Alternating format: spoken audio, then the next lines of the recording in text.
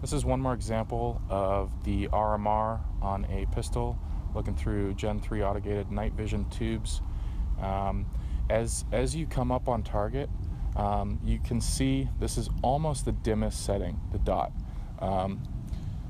As other people have mentioned, the tritium night sights tend to bloom, and so they aren't helping you in any way whatsoever unless you were to focus up close on them.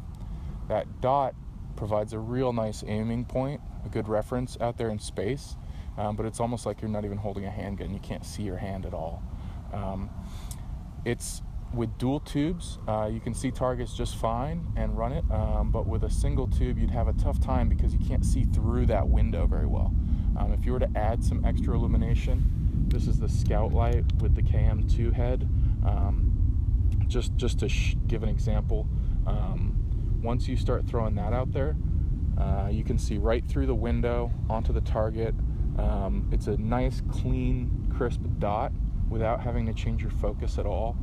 You might even be able to pop that dot up a little bit in brightness. You can see it glowing there.